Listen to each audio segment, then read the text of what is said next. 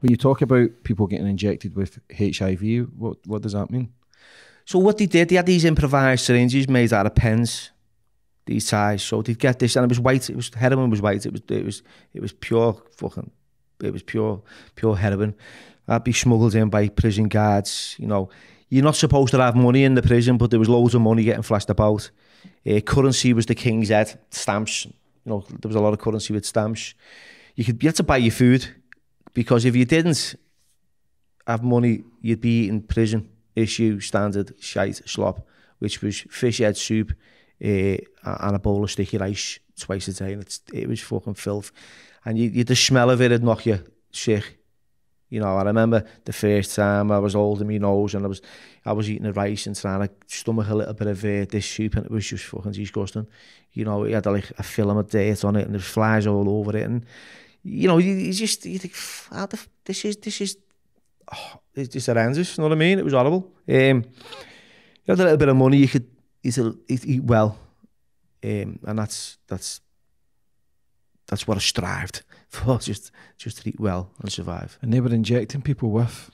Yeah, so back to with the heroin, the monopoly was like, there was a lot of Nigerians in the prison, they were selling the heroin, and there was also the Thai mafia, they were dealing with it. Samurai gangs, they're called Thai samurai. Tattooed from head to toe, quite dangerous. Very small, but like packs of them. And they didn't care, you know, they had no value of life. So what had happened is, if you didn't have your money to pay that debt, I've seen it, you know, they've stuck syringes full of blood in other people, and it was horrible, you know.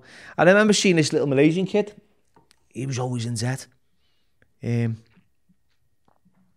he got him at the back of the billets, and that was it. He punctured him full of holes, and he was like, you know what?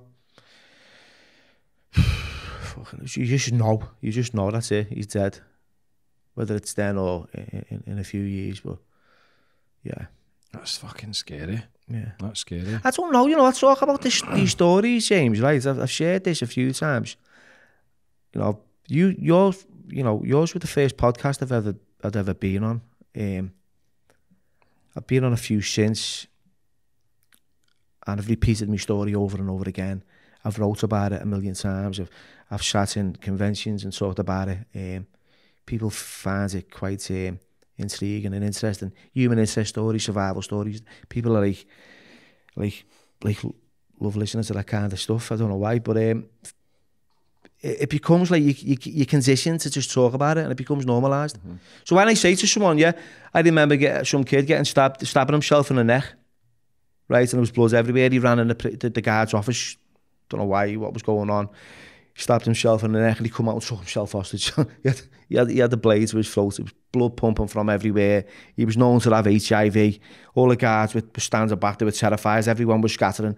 And the first thought in my mind was, while everyone's distracted, the queue's a little bit low, I'll go and get some hot water.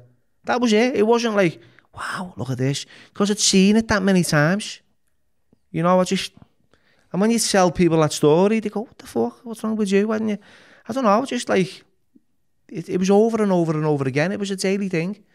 You know, I was just more concerned about getting a decent cup of coffee.